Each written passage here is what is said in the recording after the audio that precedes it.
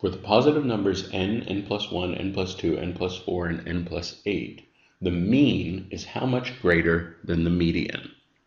Well, first of all, remember that the median is the middle of the list when they're written in order. They're already written in order, so the middle number on the list is simply n plus 2. That's pretty easy. To find the mean, what we need to do is add these 5 numbers up. And so we add them up. What we get is n plus n plus n plus n plus n. That's 5n. And then 0 plus 1 plus 2 plus 4 plus 8. Well, that's 15. So the sum is 5n plus 15. And then if I divide that by 5, because there are 5 numbers on the list, that's n plus 3. That's the average, or the mean of the list.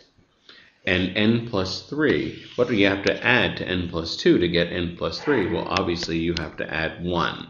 The mean is 1 bigger than the median. This is answer choice B.